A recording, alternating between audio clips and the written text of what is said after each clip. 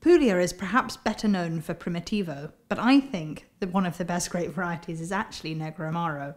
And here, with this Salice Salentino, we have 100% Negro Amaro that has been oak aged. It's their reserve. It's 2019. It's all old oak, but it's really adding something more to the wine. There's such incredible value here. This is a wine that's under £10 and has such depth of flavour. It's wonderful, deep cherry flavours, but also some plum notes coming in. The Negro Amaro here is old vine, and really that's coming through.